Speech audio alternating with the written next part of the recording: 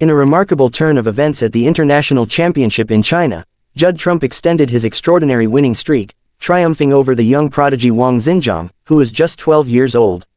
The match, which unfolded in round 2, saw the world number 3 demonstrating his exceptional skills against the Chinese amateur wildcard, securing a resounding 6-0 victory.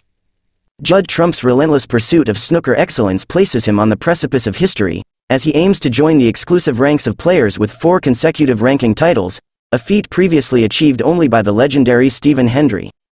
It's worth noting that Wang Xinzhong's age is not the only remarkable aspect of his journey. He had already displayed his remarkable talent by defeating Gong Chenzhi with a nail-biting 6-5 scoreline, which paved the way for his encounter with the 2019 world champion, Trump, in the city of Tianjin. Judd Trump, not one to shy away from high-stakes competition, entered the international championship with a remarkable series of victories in his wake. His recent triumphs in the Wuhan, English, and Northern Ireland Opens had already solidified his reputation, and as the defending champion of this event, he was determined to retain his title. In a display of unwavering dominance, Trump showed no leniency toward his youthful opponent, showcasing his mastery of the sport with impressive breaks of 116, 109, 67, and 89, ultimately sealing his victory. This resounding win further cements his status as one of the sport's finest competitors.